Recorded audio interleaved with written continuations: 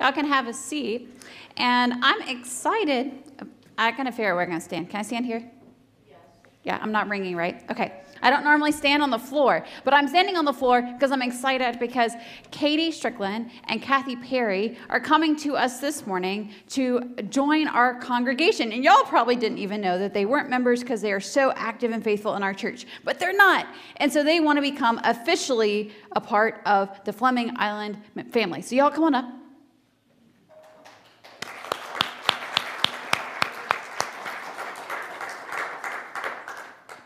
And we love Cathy and Katie. And if y'all probably have seen Katie multiple times now because she is our new children's minister. And we're so excited for all she's doing in the children's ministry. And just a reminder, because we love Katie and we want to support her.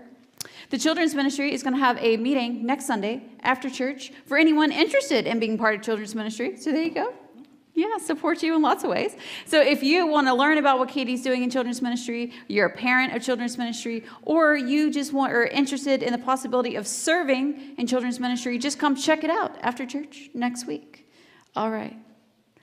Now, they have been Methodist for many years, so we just need to reaffirm the faith that many of us have taken, the vows at baptism and all those things, and then reaffirm our vows as Methodists. So Cathy and Katie, do you reaffirm the vows you took at your baptism and hope to live them out in our church? I do.